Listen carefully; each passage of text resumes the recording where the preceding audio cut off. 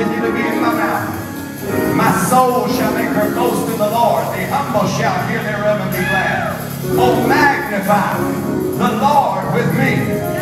I can do it by myself. But if we, 2 or 3, or the entire sanctuary could magnify the Lord together, if we can magnify the Lord together, let us exalt his name together. And then there's an intensity in blessing the Lord. Oh, bless the Lord. Bless the Lord with me. Oh, bless the Lord with me. You are to bless the Lord with me. Oh, bless the Lord with me. Bless the Lord. Bless the Lord with me.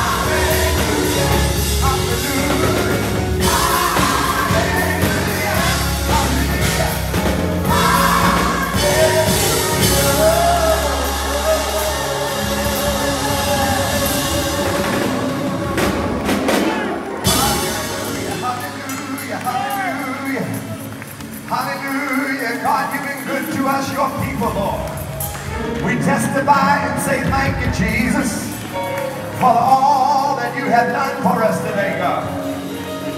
God, you blessed us beyond measure.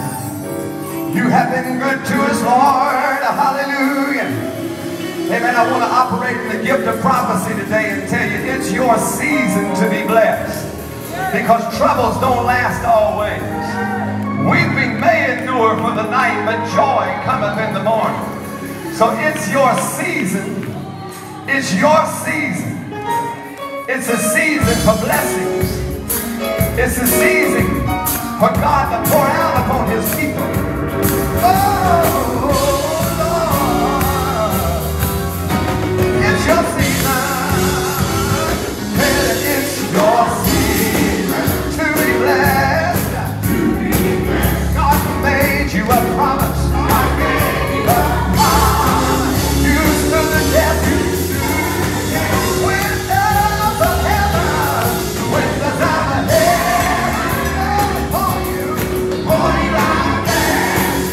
It's your season to be blessed.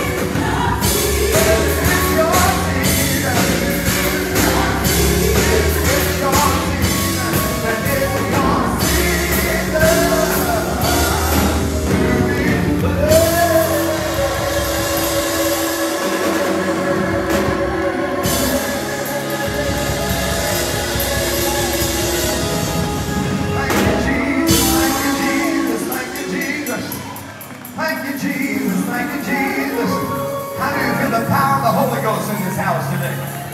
Blessed be the name of the Lord. Amen. I wanted to get our song sheets out this morning, and the song said, by and by.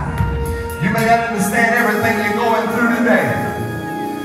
It's not God's job to explain every U-turn He wants to make in your life. But I promise you one thing for sure, that you will understand it better by and by.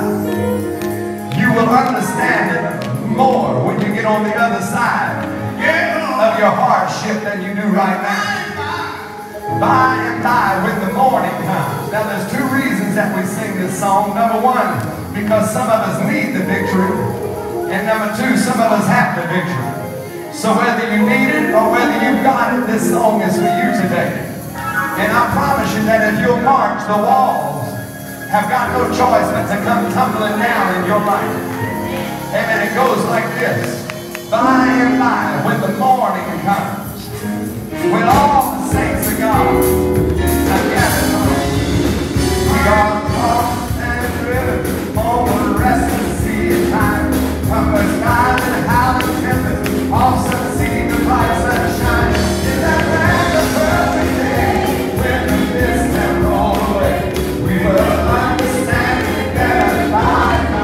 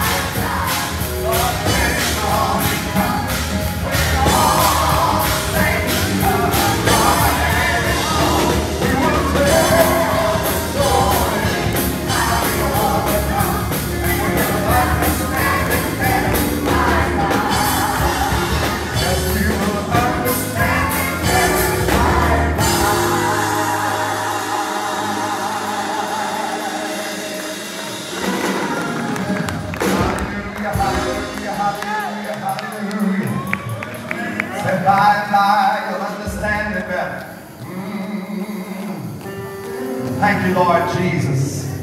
We give you glory this morning, dear God. We give you honor today, Lord Jesus. God, because your name is great and greatly to be praised, Almighty God. The heaven is thy throne, the earth is thy footstool. We bless you.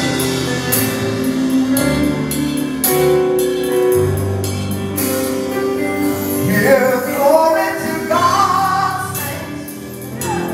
Give glory to God. Give glory to God, saints. Give glory to God. Give glory to God, saints. Give glory to God. Give glory to God.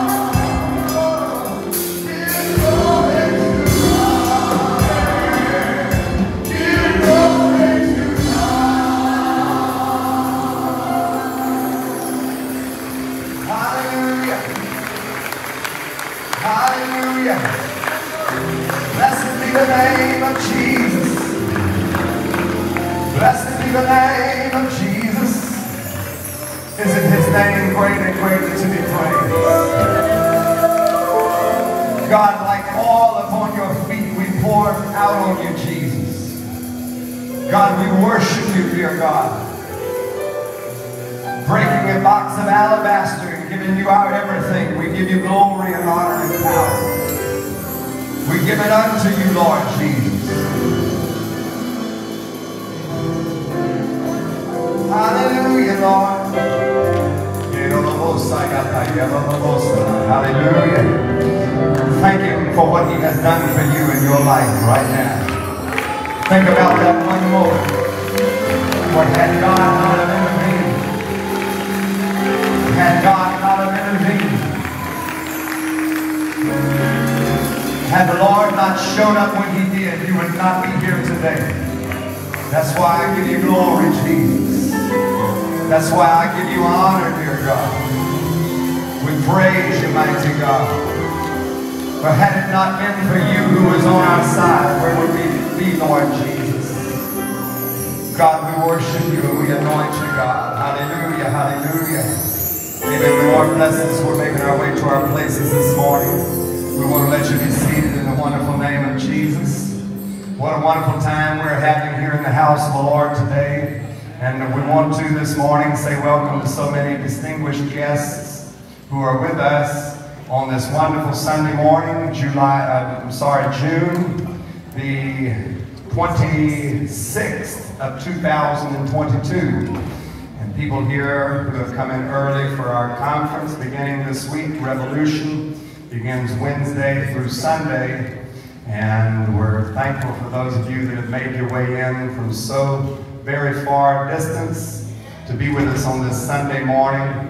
Good to see Sister Terry and her children here all the way from California this morning and with us.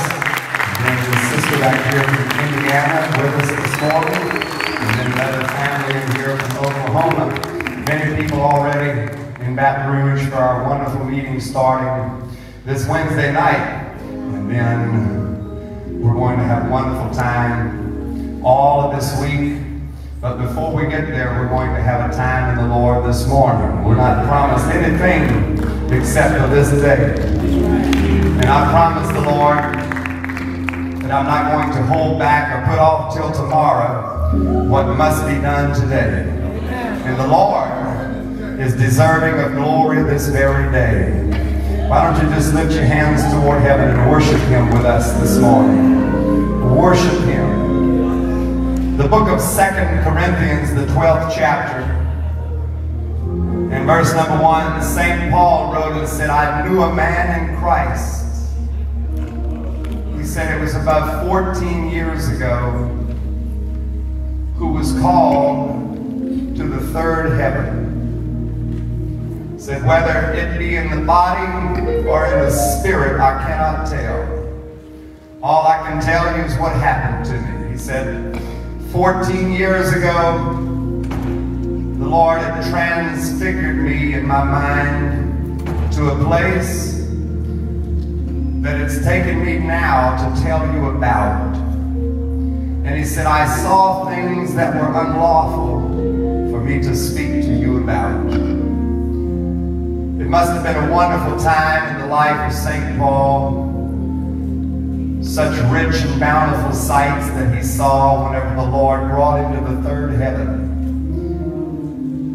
While he was there, Paul is teaching us a very fundamental lesson about prayer. And he said, while there, I sought the Lord 3 times. I besought Him thrice that He would remove a thorn from my flesh.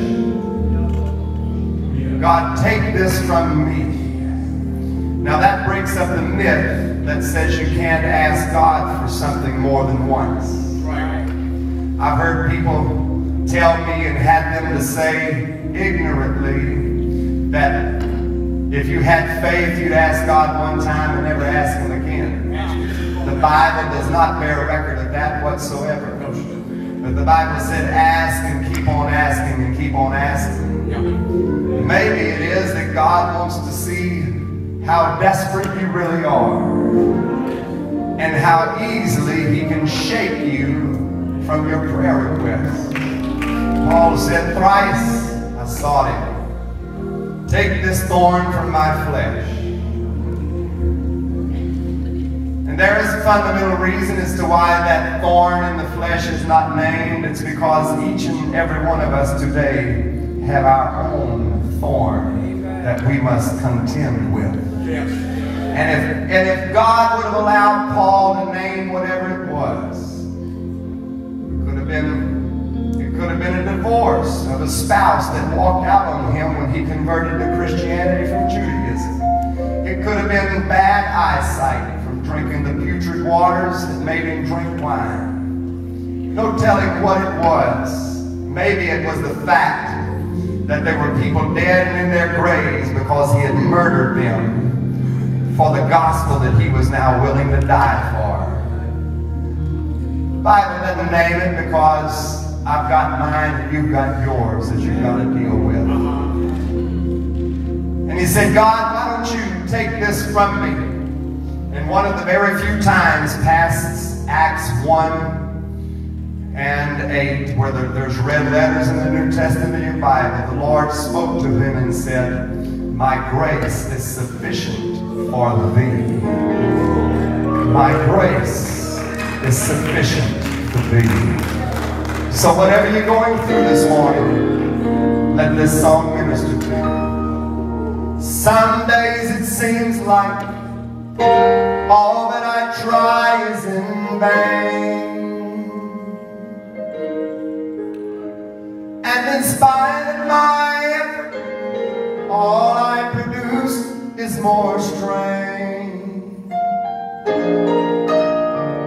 My doubts and illusions, all of my hope soon erase.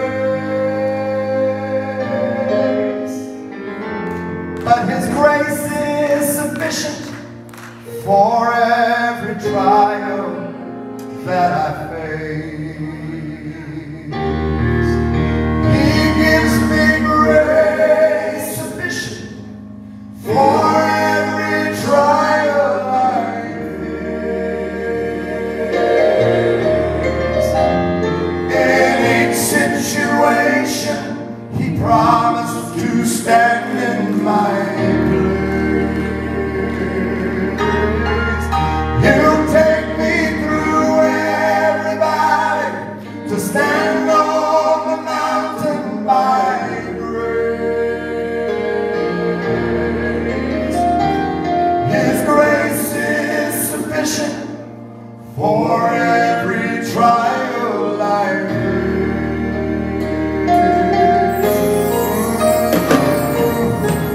Somehow I know God always answers on time. When the outlook seems darkest and faith is the hardest to find, you can just stand still and see how the Lord to your rescue will raise. For His grace is sufficient for every trial I face. He gives me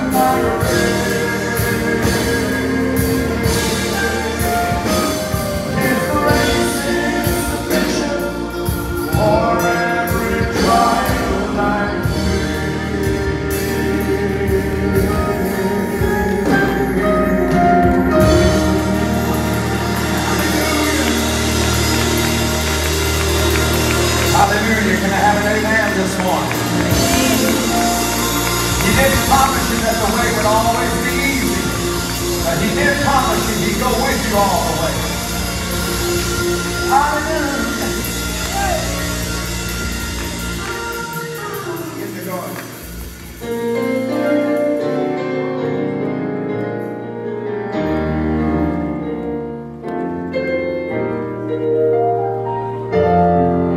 I come to the garden alone, while the dew is still on the roses, and the sound I hear falling on my ears, the Son of God discloses,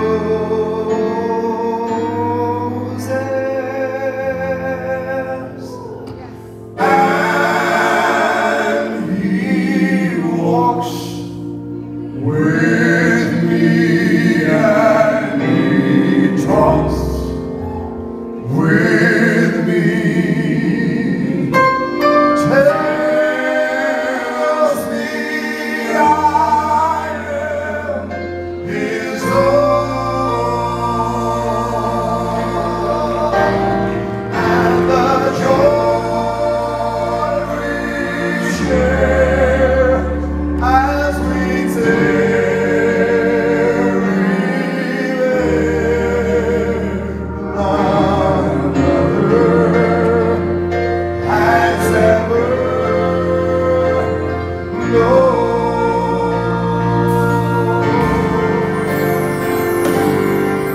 He speaks, and the sound of His voice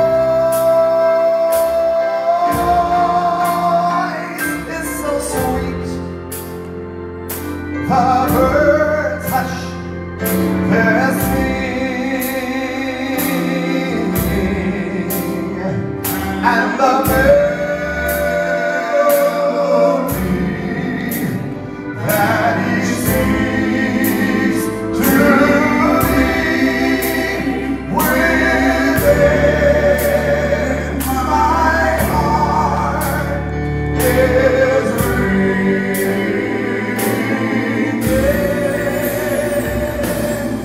and He walks with me, and He talks with me, and He tells me I am His own, and the joy we share as we tarry there, none other has ever known. And the joy we share as we tarry there, none other has ever known.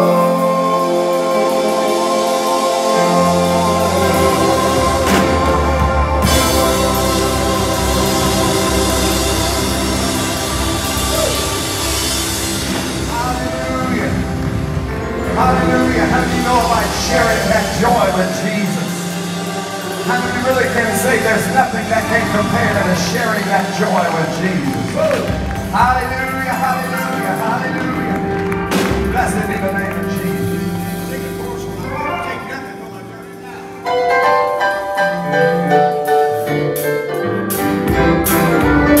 I wouldn't take nothing for my journey now. I gotta make it to heaven somehow. The Lord devil tempt me and try to turn me around. He over everything that God made, all the wealth I want, for everything that I do, still I wouldn't take nothing.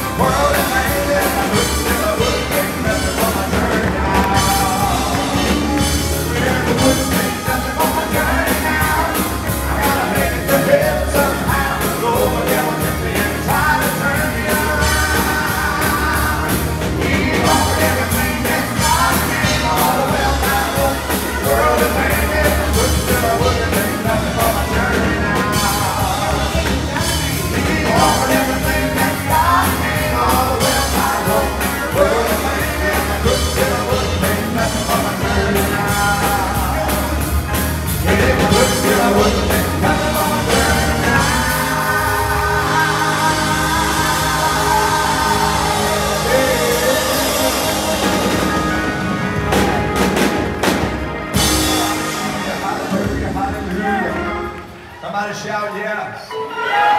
Hallelujah. Amen. You may be seated this morning. God's richest blessings upon your life.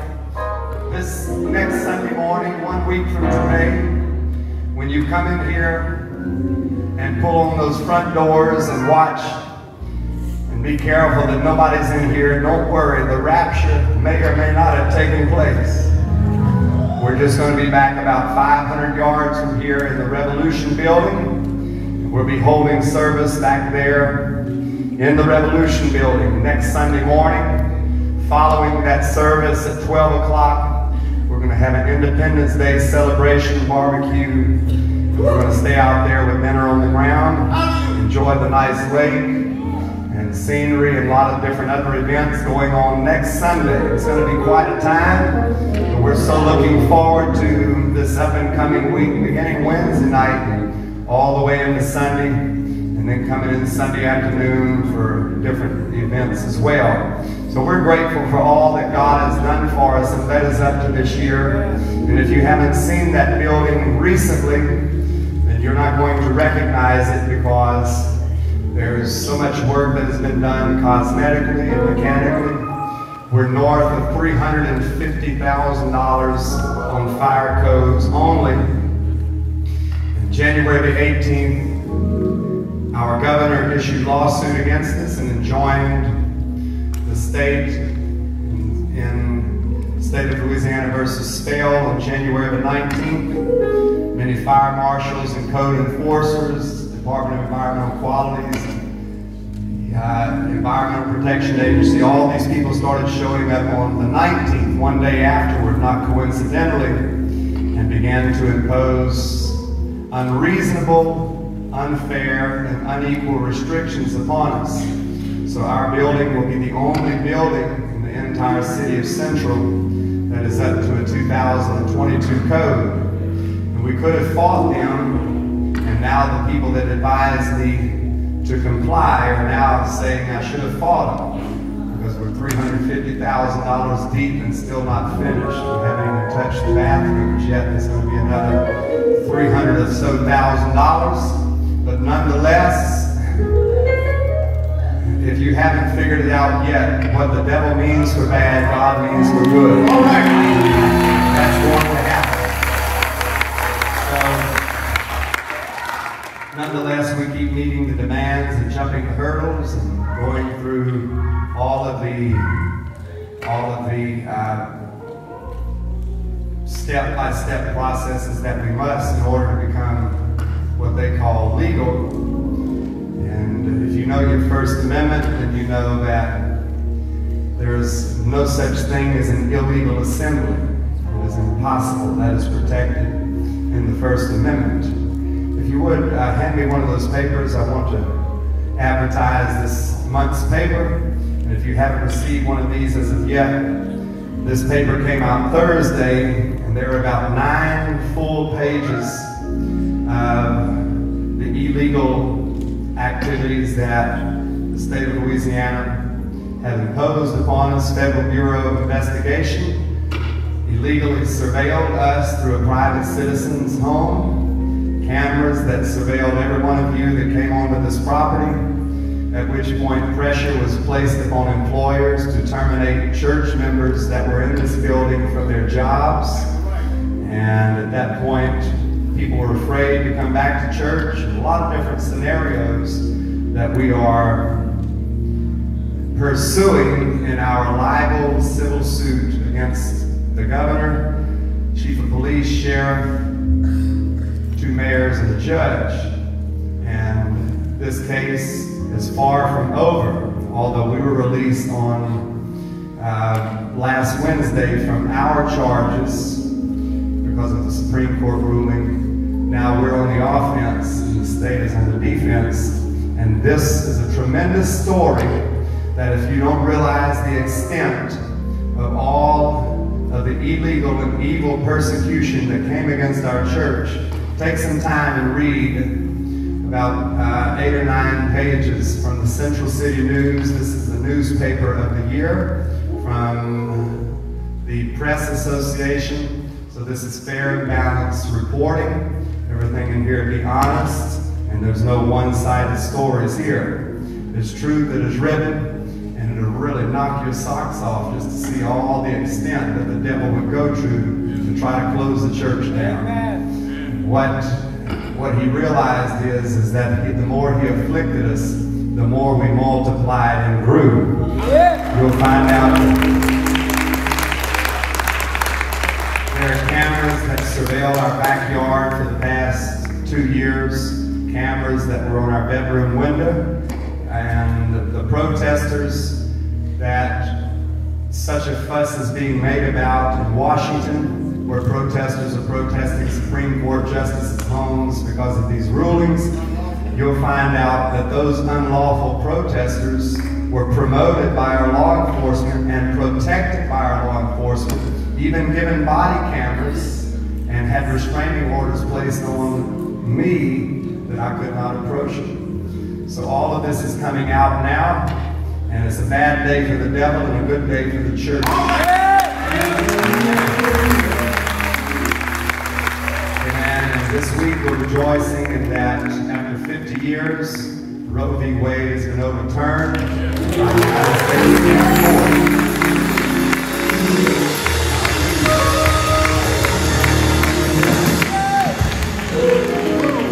When I was coming up, there were 2 very safe places. The safest place was school. You were at school, everything was all right, and in the mother's womb. And those 2 places have become, as of late, the most dangerous places for children. Schoolhouses and the mother's womb. There is a safe place in Jesus Christ today in the Church of the Living God. So I want to thank you all. And when you come into the building next Sunday, you'll park where you're parked today, or park on the new parking lot, or park back anywhere you can find a parking place, and just move into the building and let's have church. Everybody said amen. Amen. You can reach God. We sincerely want to thank you for joining us in today's service here at Life Tabernacle in Baton Rouge, Louisiana. It means so much to us that you have taken time to worship God with us today in our online service. As you can see, there are many people marching and giving by way of tithing and offering at this time while you are viewing this video. We encourage you to get involved in the tithe and the offering. The Bible says to give and it shall be given unto you, good measure, pressed down, shaken together and running over. And when you give into the church, into our ministry, I assure you that you are sowing your seed into good ground, and it is going to produce a great crop for many people, including yourself. So God richly bless you in Jesus' name. We'll see you back in the service in a few moments. It's true that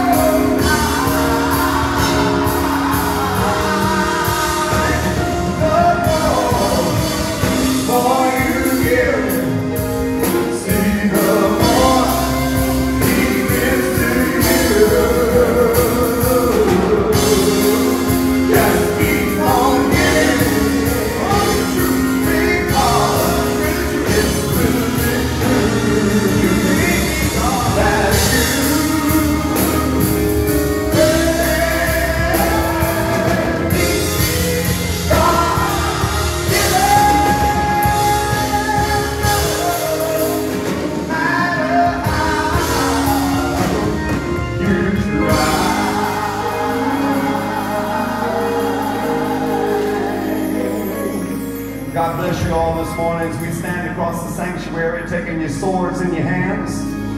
The Word of God is quick and powerful and sharper than any two-edged sword, piercing even to the dividing asunder of soul and spirit, the joints and the marrow, and is a discerner between the thoughts and the intents of the heart. And we came to execute vengeance on hell's chief demon today with this weapon. I know the Word of God is right.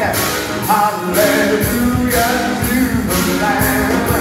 I know the Word of God is right.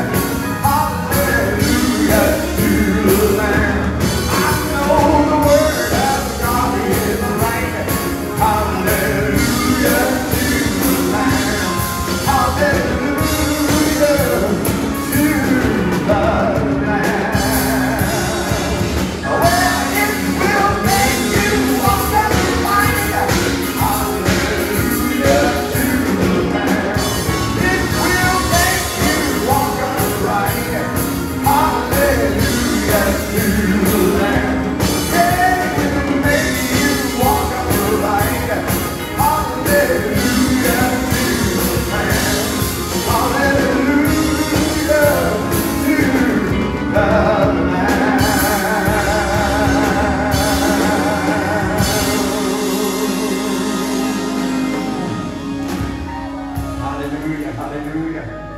While you're standing this morning, Brother Woods, if you would bring that portrait behind the chairs and display it for the church. This past week, one of our many, many thousands of global members across America and the world has sent us a gift in appreciation of our stance and our win.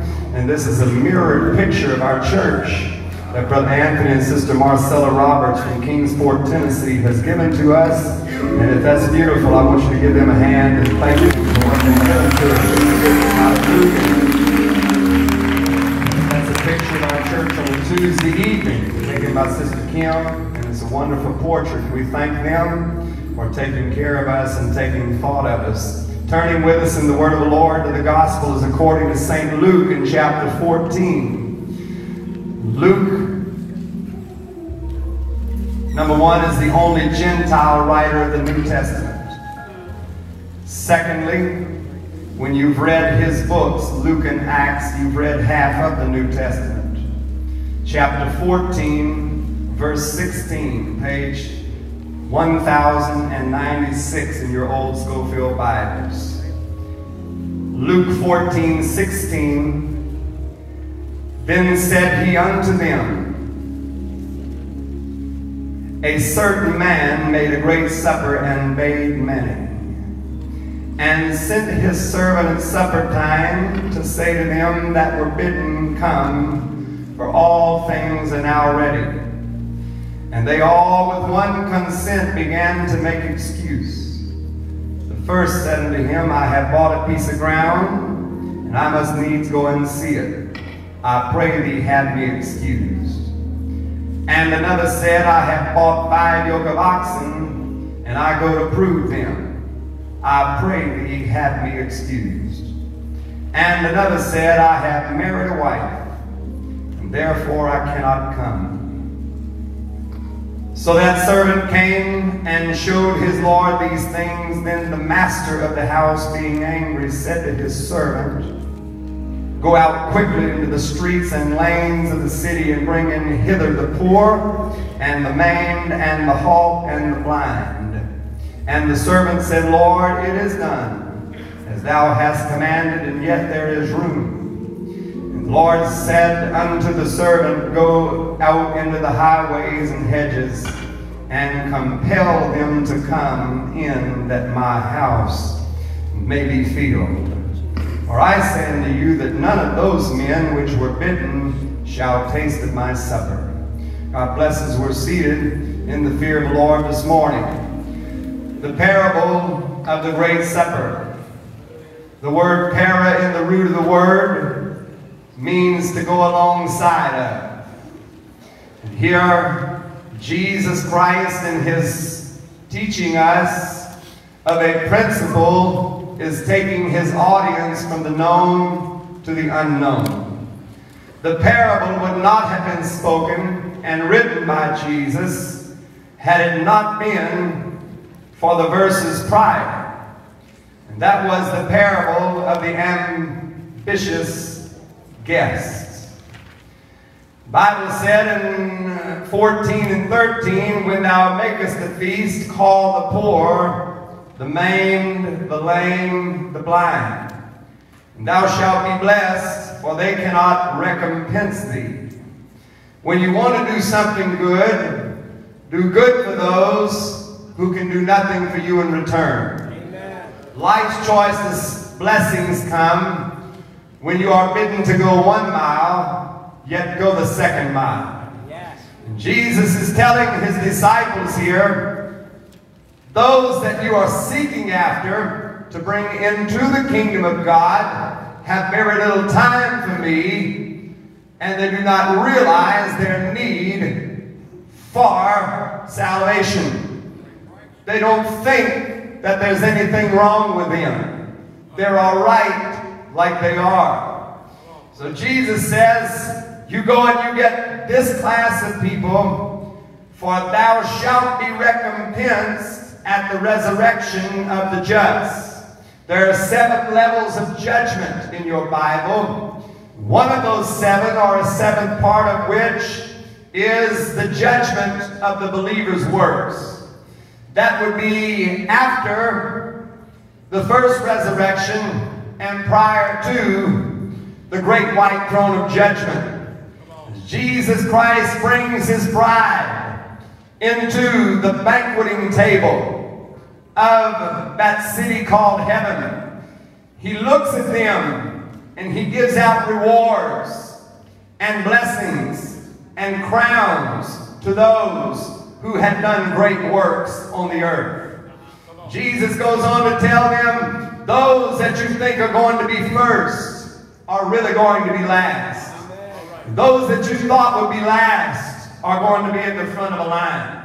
I'm going to recompense them at the resurrection of the just. Everything that you do in life will not be rewarded right away. It may take some time, some months, or maybe even years for that to be recompensed unto you. Nonetheless, in verse number 15, when one of them that sat at meat with Jesus heard these things, he said unto him, blessed is he that shall eat bread in the kingdom of God. We want to know who is going to eat bread in the kingdom of God. Who's going to be at the table with you, Jesus? Who's going to be fed by you when you come into your kingdom? Jesus began to teach them of what is referred to as the parable of the great supper. And he said, a certain man made a great supper. You can tell a lot about where an individual comes from geographically by how they name that evening time meal.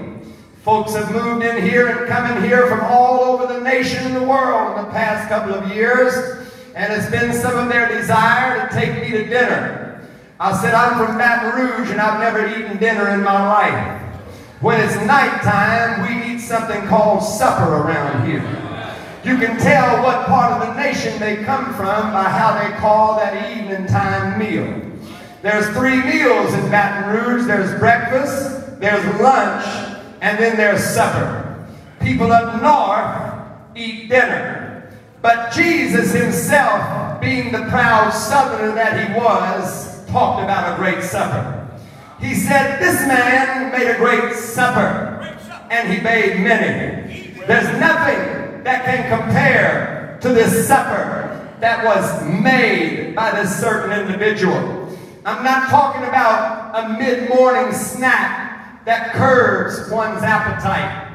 I'm not talking about a simple craving that it can diminish your desire to eat something of greater value. I'm not talking about something just to hold you over until the supper time comes along, but this was a great supper.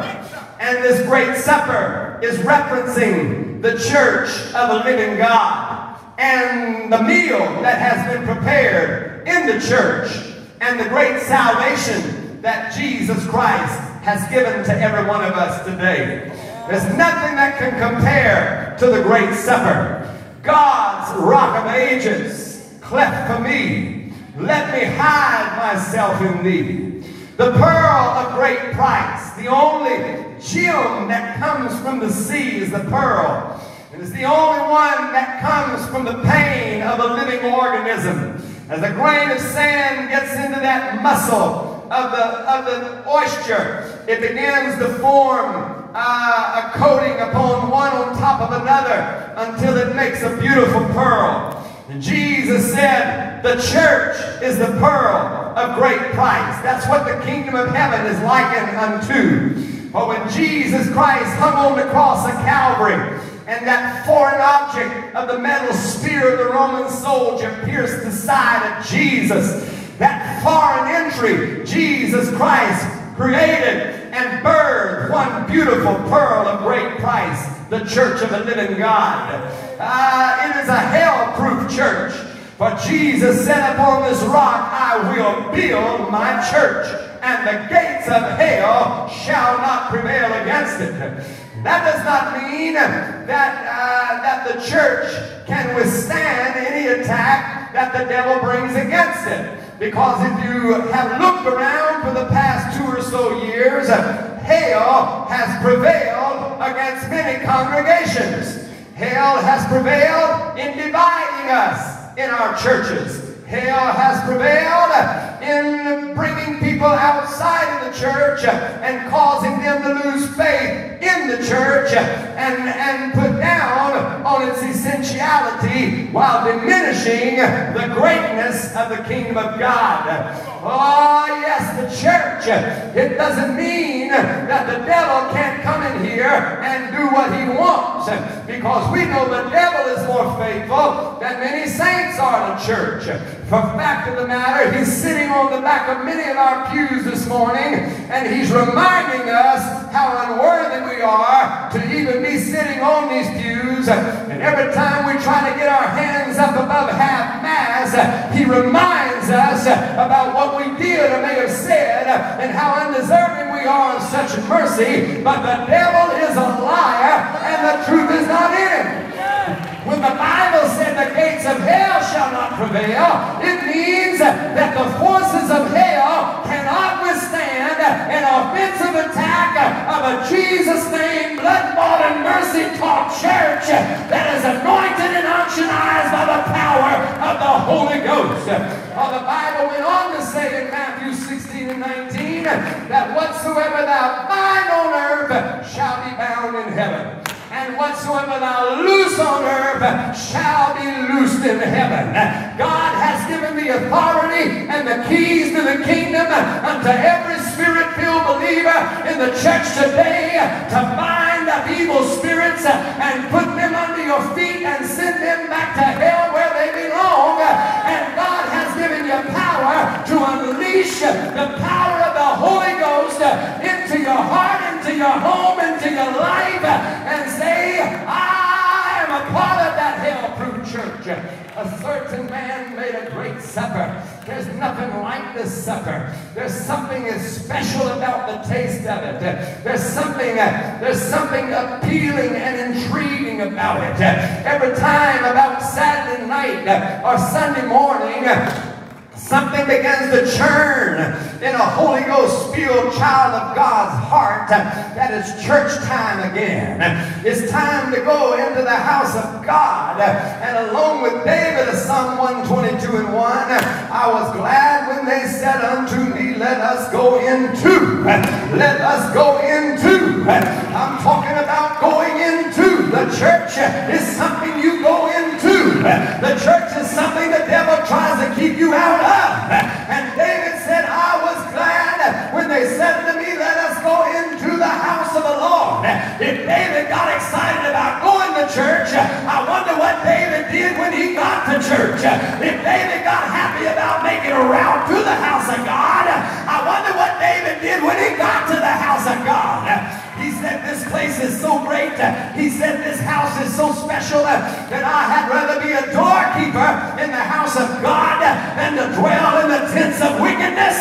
Just make me a doorkeeper. It doesn't matter if I get on the platform. It doesn't matter if I ever get to testify. It doesn't matter if anybody ever knows my name.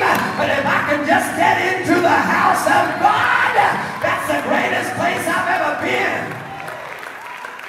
For beautiful, for situation is Mount Zion, the city of the living God.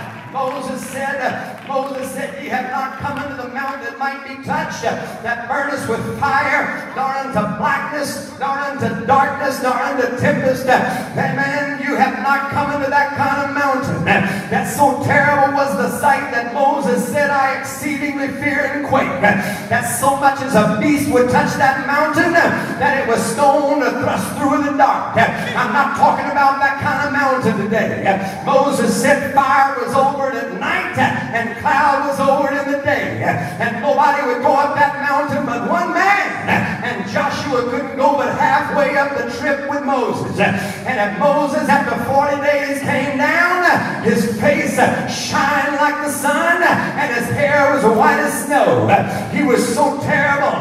The complexion was so anointed by God that they had to put a veil over his face that the people could even stand and look at it. And Moses said, we haven't even come unto that. We've come unto something much more special than that. For ye have come unto Mount Zion. There's 10 things that we've come unto today. You've come unto Mount Zion, the city of the living God, to an innumerable company of angels. One of the reasons that you wave your hand in the air is because you might be shaking hands with an angel right now. You might be brushing the anointed wings of an angel right now. To an innumerable company of angels, to the city of the living God, to the spirits of just men made perfect, to the blood that speaketh better things than that of Abel, to Jesus, the mediator of the new covenant. I don't know where you thought you was getting dressed to come to today, but I knew I was coming to God's house. This is a beautiful house. This is a transforming house. This is a supernatural house. People get healed of cancer in this house. People get healed of heart disease in this house. God gives you financial blessings in this house. God puts marriages back together in this house. Hallelujah. Hallelujah. He made a great supper. He made a great supper. And he bade many. And well, you know what? He bade so many that he sent his servants at supper time.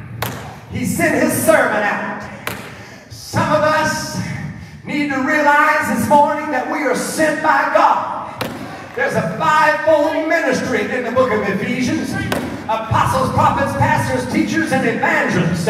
Evangelists give the gospel to the unconverted. Teachers impart information. Pastors shepherdize a flock. Prophets foretell the future and foretell what God had told them to say. Amen. But the apostles are those who have been sent by God. Amen. That is not a dead office. That is not an endangered office.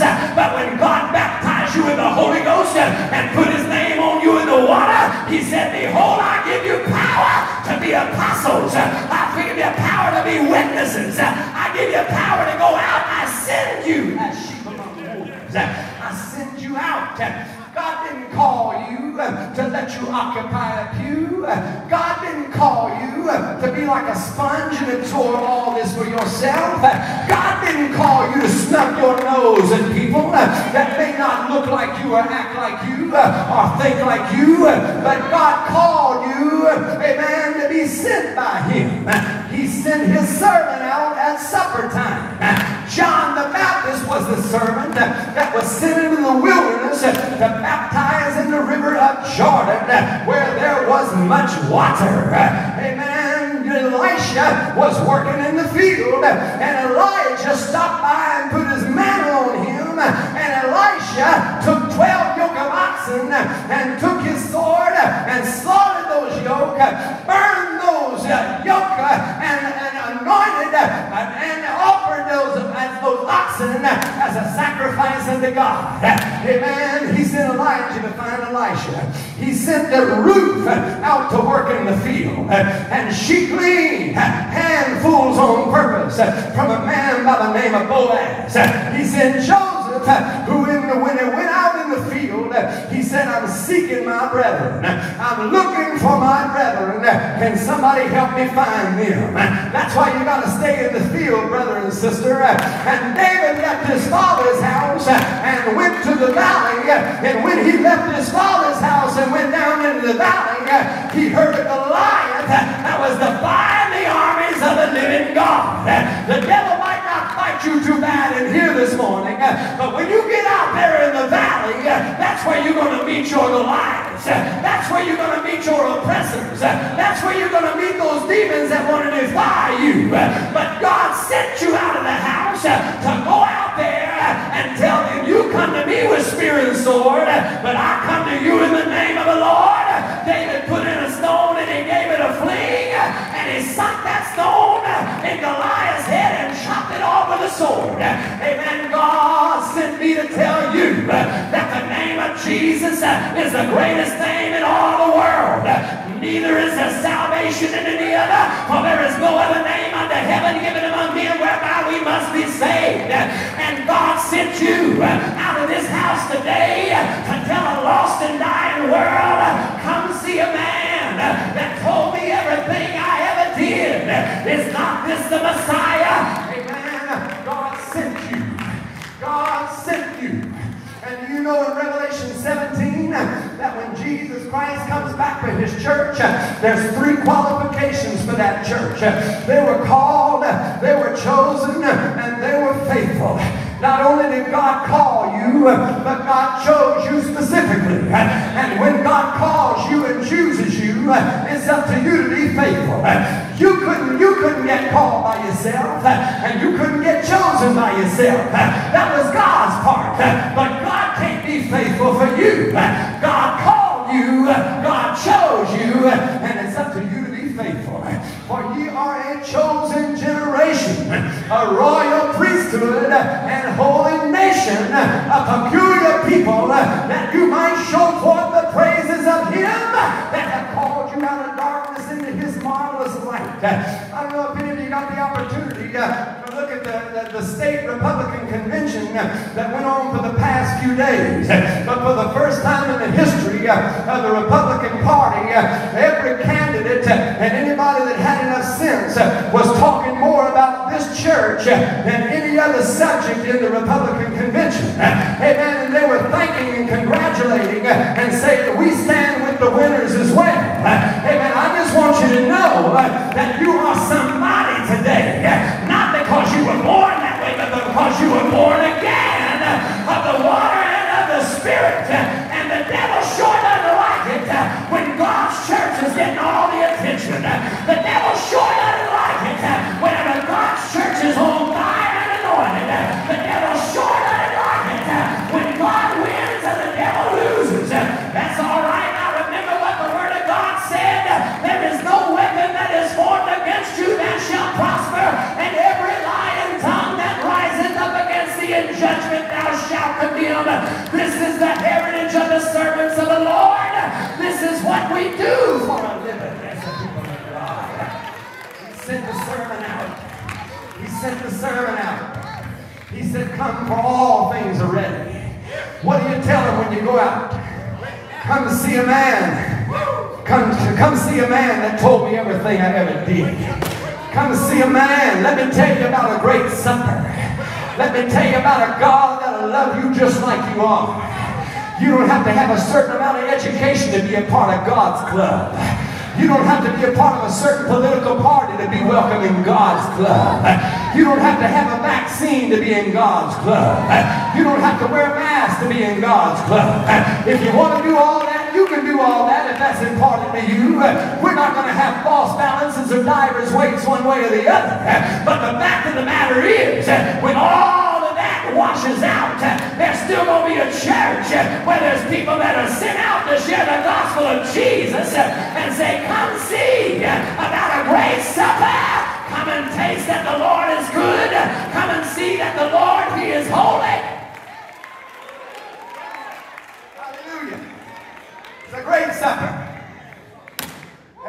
it's a great supper. I'm talking about a name brand supper. I'm not talking about that Sam's Choice stuff. I'm not talking about that President's Choice stuff. Hey man, when we were young newlyweds, I'm going to talk about this in a minute. But when we were young newlyweds, you don't have a lot of sense and you don't have a lot of money either. So my wife, with a baby at home, would send me grocery shopping. And she'd say, here's what I want. I want Dawn dish detergent. I want Tide clothes washing detergent. I want this kind of soap. I want this kind of starch. I want this, that, and the other. And everything was name brand. And I got to looking at the name brand price, and I got to looking at President's Choice price. And President's Choice is 30 cents, and the name brand is $3. Anybody know what I'm preaching about right now? And I got to looking at my checking account and how much money I had in the bank. I said, oh, she's foolish. I'm not buying that name brand stuff. When I could get the Piggly Wiggly brand for 30 cents, I get twice as much. Anybody know what I'm talking about?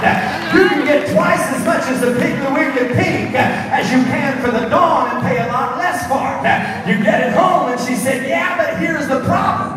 You got to use 5 times as much as that stuff as one little bitty drop as the Dawn would do, and you can't get the grease off the dishes with that fake stuff. That's why you got to spend a little bit more money and get the real thing. Well, when you come to a great supper, you're not getting the off-brand. You're not getting the generic brand. You're not getting the off. You're not getting the watered-down version. You're not getting the NutraSweet version. You're getting the cane sugar. You're getting the real thing. When you came to Jesus Christ, you didn't get a denomination. You didn't get an organization. You got the powerful blood of the Son of God that shed his life for you and for me. It's a great supper.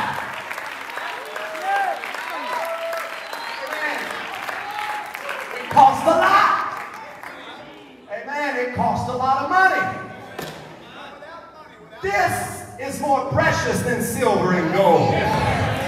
It's a great supper. I'm not talking about spam. I'm not talking about buying a sausage. I'm talking about a ribeye, a T-bone, and a filet mignon. Hey man, it costs you a little bit more to get what is real. And you can get just about anything out there in the world that you want, but it won't fix what's the matter with you. But when you get the baptism of the Holy Ghost, this is not NA or AA. This is not psychiatry or psychology or self-help psychology.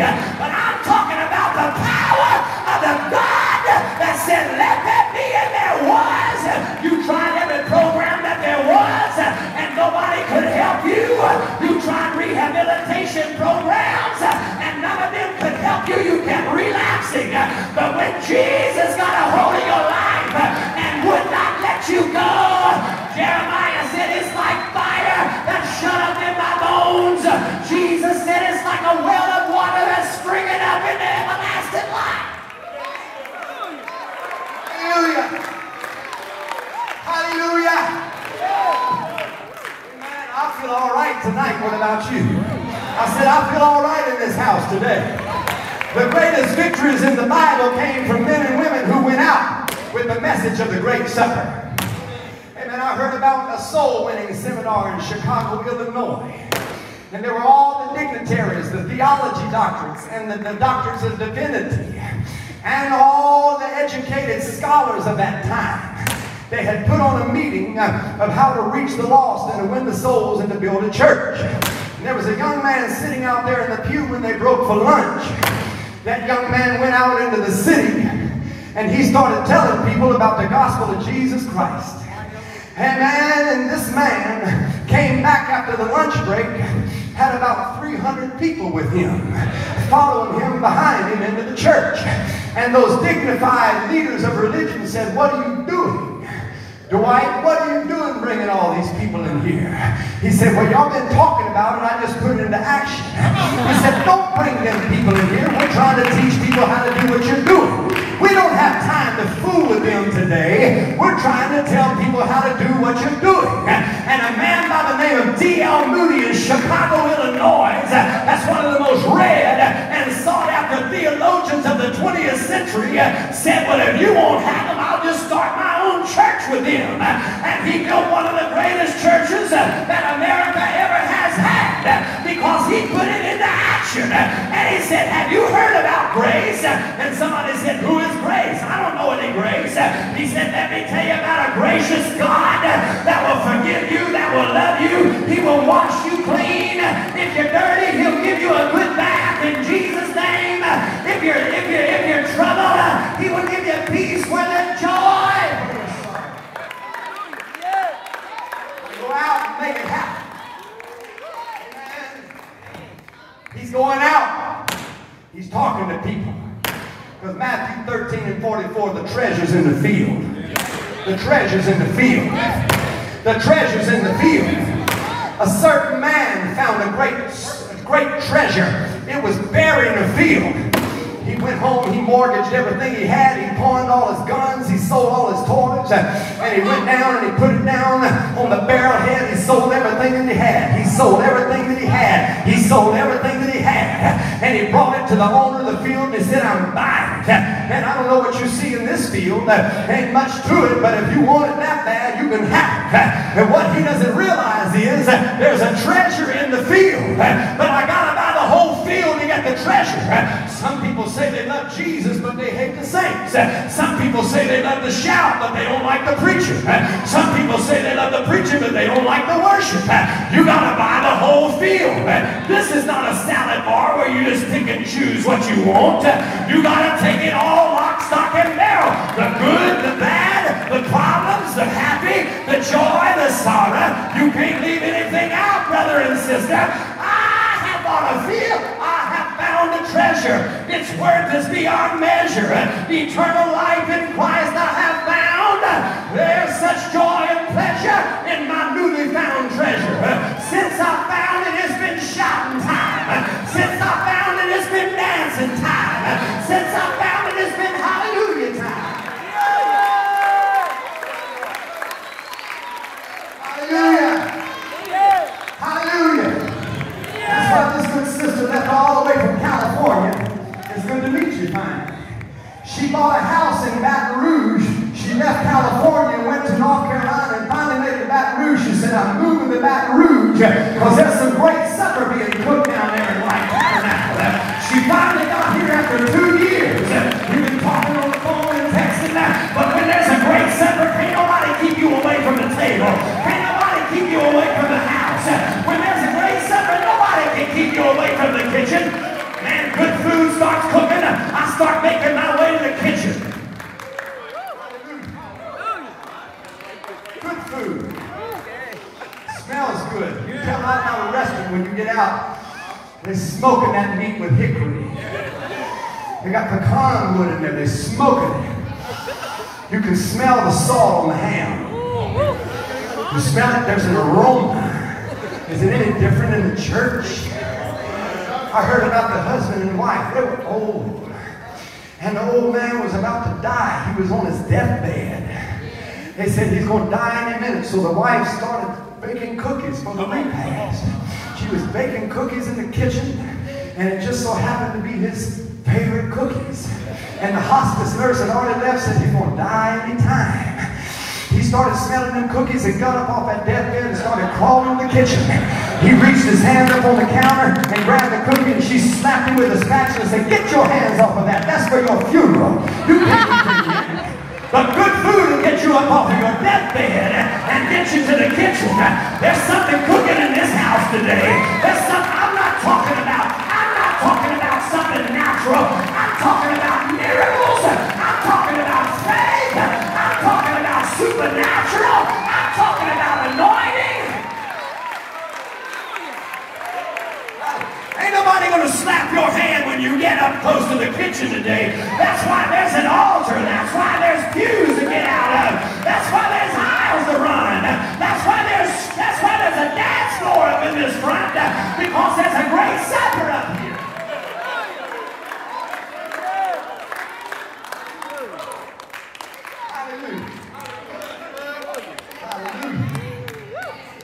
And the saltier the food is in the kitchen, the thirstier you get. That's why, you know, Put a pitcher of tea on the table, because I'm going to get a refill. The food's salty. I need something to drink that's salty. The saltier the sermon and the shouting and the worship, the thirstier I get for Jesus. Jesus said, you're the salt of the earth. You're not the sugar of the earth. Some of us are too sweet about God. We let the LGBTQ community march, and we let the baby killers march and burn down cities because they want to murder babies, and they're upset that babies can live now, and we sit down with our arms folded quiet, Roe v. Wade got overturned, and nobody wants. Where's the big preachers talking about that? I said, why aren't they talking about that? Why aren't they talking about the sovereignty of life? Why aren't they talking about the preservation of life? Because we're in a culture of death, but in the church there's life.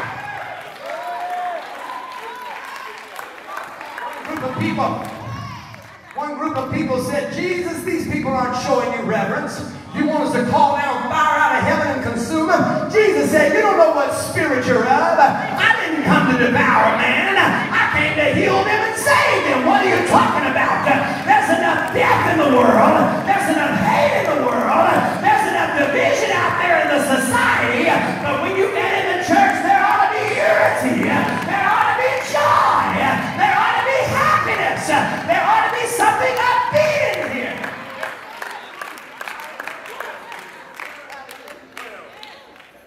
And they all with one consent. I hear you. I hear what you're saying. There's a great supper. But I have bought a piece of ground on his knees. Go and see it. What kind of individual has got more money than they got sense to buy land sight unseen?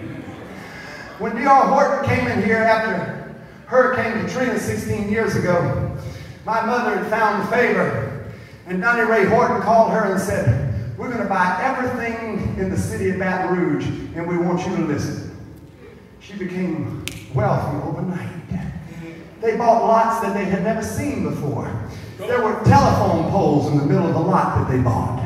There were satellite dishes in the middle of the lot. You couldn't build a house. There were transformers right in the middle. You couldn't even build a house on it. But they bought it sight unseen because they had more money than they got sense. Well, this individual said, I bought land. I can't come to supper. I've got to go see it. It's supper time. It's night time. You don't have a flashlight. You don't have headlights on your chariot. How are you going to look at it anyhow? Amen. This man represented material wealth. Takes priority over Jesus Christ. There was a second individual that said, I have bought 5 yoke of oxen. I must go and prove them. That was equivalent to 5 18-wheelers at $6.50 a gallon diesel. And he said, I got to go prove these oxen. You could have bought them oxen and they didn't have legs or hooves. You could have bought them oxen and they might didn't even have teeth or a tongue to eat with. How are you going to prove something you've already bought? You mean to tell me you bought 10 oxen and you hadn't even proved them yet? You know what he represents? He represents occupation comes before Jesus. And then there was another individual that said, I have married a wife. And I pray thee have me excused. I'm just not coming. This man represents spouse and family taking preeminence above Jesus Christ. Those 3 things are going to keep more people out of heaven than more than drugs, more than alcohol, more than murder, more than lying, more than stealing, more than homosexuality, more than anything else. Occupation, spouse and family, and material wealth. I bought a piece of ground, material wealth. I bought 5 yoke of oxen, that's my occupation. I got a wife. I can't go to church, my wife. I can't go to church, my husband. I can't go to church, my children. And then the spouse and family keeps them out of the house of God. And Jesus is angry. He said, I've gone out and talked to all them, and don't none of them want to come eat. He said, well, don't sit here any longer. I want you to go out into the highways. I want you to go out into the hedges. I want you to go out into the city, and I want you to compel them. I want you to get the blind. I want you to get the man. I want you to get the halt. I want you to get the people nobody else wants. I want you to get the people their family gave up on them. Some of you are listening to me preach right now, and the church was your last stop. If God didn't help you, you didn't have a promise of tomorrow. If God didn't love you, nobody was going to love you. If God didn't help you, nobody was going to help you. If God didn't fix you, nobody was going to fix you. That's the importance of the church. That's why you know it's essential to me. The church is my everything. Hallelujah. I got this job, man. Everybody works. Don't let a job take you to hell. I got this family, man. Everybody ought to have a family. Don't let that family take you to hell. I've got a house. I've got a car. Man, everybody should have that. Don't let that take you to hell either. More people are going to miss the rapture over the occupation, over the material wealth, and over their spouse and family more than anything else. Because affluence brings decadence. And decadence brings upon America what we have today. The 330 million people represent half of the world's wealth. 7.2 billion people in the United States of America, and 330 million of them in America represent half of the world's wealth. Amen. But when they get that occupation, and they get that wealth, and they get the family, they say, we don't need God. We've got everything God can give us. Well, I just want to prophesy to you today, brother and sister. There's coming a time when all of your wealth is going to be taken from you. And your barns that you tore down to build bigger ones, this night thy soul shall be required of thee. Then who shall those things be? When you work a whole day to buy a loaf of bread without anything between the slices of bread, then what are you going to do? But there's coming a time, and do you know why? Because Jonah doesn't go the right direction when he's got money to buy the cruise ship fare. He'll go the wrong direction every time. But God can get your attention, Jonah, and you'll be glad to be the messenger for God. Amen. I'll tell you, America has on the track to depression and recession. I'm not talking about the church now, because the church is never going to be forsaken. The righteous will never be forsaken. The godly will never be found begging bread. But God is going to take care of his church. But there's coming a time on this world like the world has never seen before, and people are going to run to the altar and say, God, I need you, Jesus. Hallelujah. Hallelujah. It's coming on America today, faster than you think. I said it's coming on us faster than you can think. Amen. God doesn't need your abilities. God needs your availabilities. Paul said in Philippians 3:13, brethren, I count not myself to have apprehended. And when you start back there in Philippians 3:6, he tells you all that he was as far as apprehension is concerned. He said, I was of the tribe of Benjamin, named after the first king of Israel, Saul.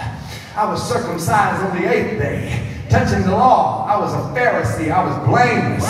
I was zealous. I had people thrown into prison because they didn't convert to Judaism. Amen. Paul said I was really something. Amen. You know that St. Paul wound up saying, now that I've told you all that I am, he said, I count it all but dung. I count it all nothing to the glory of the cross. He said that I may know him and the power of his resurrection and the fellowship of his sufferings. I'd rather suffer with Jesus Christ than enjoy sin's pleasures for a season. You're either suffering with the righteous or you're enjoying sin's pleasures. You're either suffering for the church or you're enjoying sin's pleasures. You say, well, I'm not suffering too bad. Don't you front up in here today. You know the devil's been on your back every day that he can, every way that he can. And the only reason you still got your right mind is because you've been sermonized this morning to get the devil off of your back and get you back on track where you say, I count not myself to have apprehended, but this one thing I do, forgetting those things which are behind and reaching to those things which are ahead, I press toward the mark. I gotta press. I gotta press.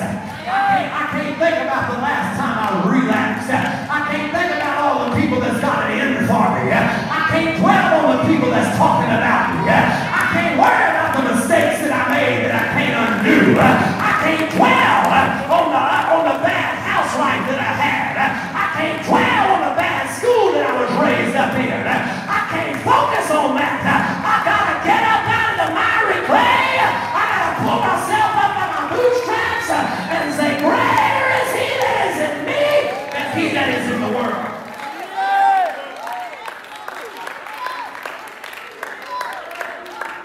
Forgetting those things which are behind. Forgetting those things which are behind. Reaching to those things which are ahead. I press. I press. I press toward the mark. I got to get to the supper. There's resistance to keep me from the supper. Because the devil wants me anemic. The devil wants me to waste away. He doesn't want those nutrients in my body. He doesn't want me to get that water. He wants to get me back on Jack Daniels. He wants to get me back on Colt 45. He wants to get me back on the pipe. He wants to get me back snorting. No, the devil is a liar. There's nothing good at the bottom of that bottle for you. There's nothing but pain at the end of that needle for you. There's nothing but heartache and misery. When you get through with all that, you better come to yourself like the prodigal son and say, I'm going back to the Father's house. There's bread to spare. There's mercy there.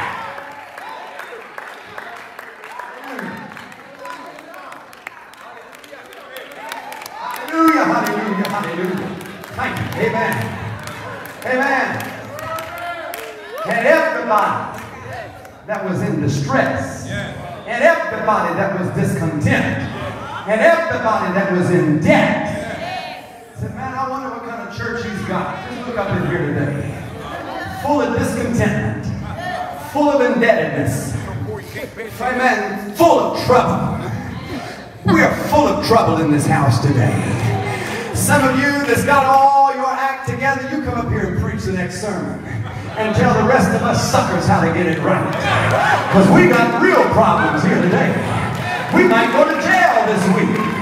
We don't know what's going to happen this week. I don't know when God's going to call me home. I've got discontentment. I've got distress. I've got debt.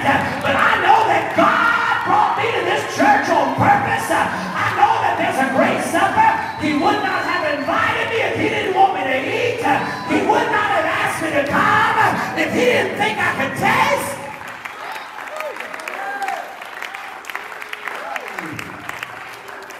Great supper. Hallelujah. Hallelujah. And I got a job. I got to make money. This ain't going to cost you no money. I got a spouse. I know something about being newlywed. You so broke you can't pay attention. The best thing to go to is a great supper when you're married. Man, if you're going to take me, take me. If you're going to feed me, feed me.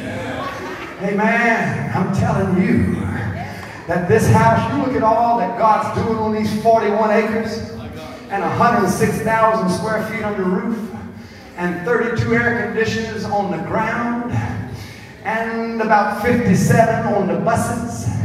And then you look at 56 toilets, commodes, and urinals. And then you look at the light bills that are going up every month. And the garbage collection, and you look at all that and say, how is God doing all that? That preacher, no. Let me just tell you, before God could do all of this, God had to bless you. That's why God is blessing you, so we can have all this. Don't you know that there is a blessing that is on you today? If this is going to go, then God has to bless you. That's why God wants you to be blessed. That's why God has anointed you.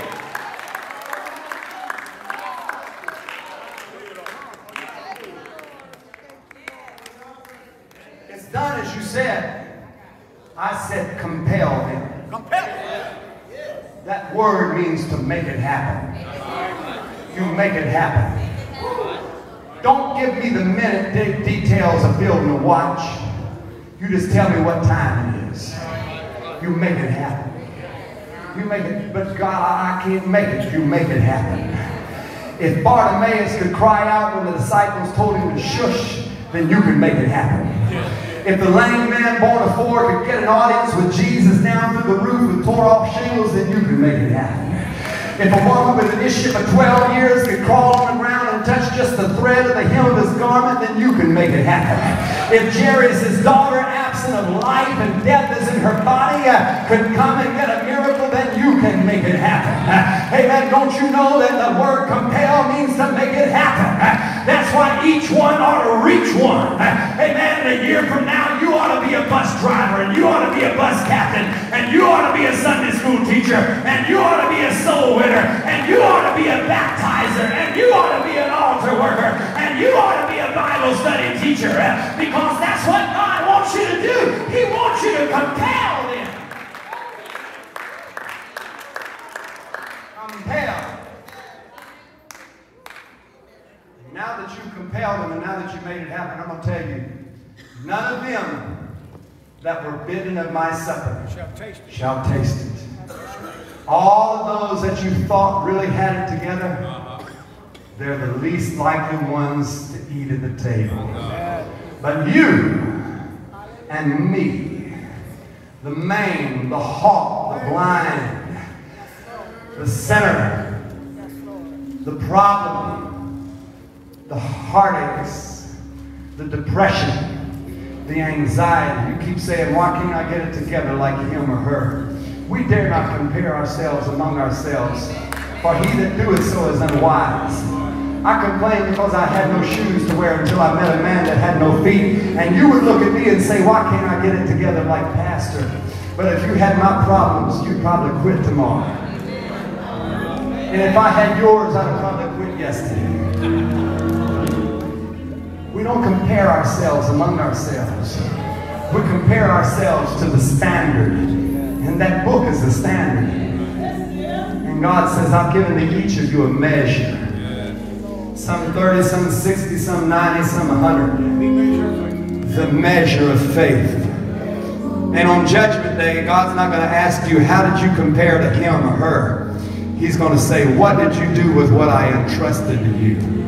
I gave you 5, what'd you do? I made 10. I gave you 2, what'd you do? I made 4. I gave you 1, what'd you do? Man, I was so afraid. I dug a hole and hid it in the earth. You might have nothing left but 1 today. $1, 1 day, 1 dream. The devil knows the only way to kill your 1 dream is to kill you, the 1 dreamer. So you got to stay alive and keep hope alive. And let Jesus Christ help you today. This is a great supper. And I'm bidding many to come. There's room at the cross for you. There's plenty of food to eat. It's all you can eat. It's unlimited. It's not going to cost you more. No. He's already paid for it. It's already paid for. He has given us the earnest of our inheritance. That means he's got a down payment on your salvation. All you got to do is come and repent, be water baptized in the name of Jesus, and watch God baptize you.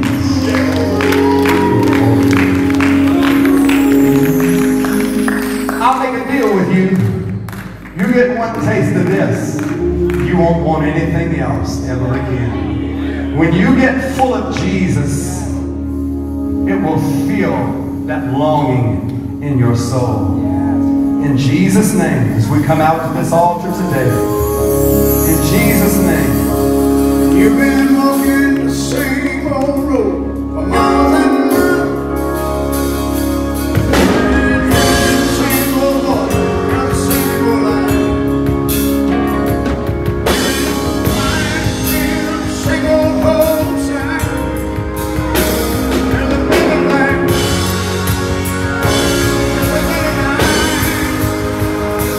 You've been walking the same old road.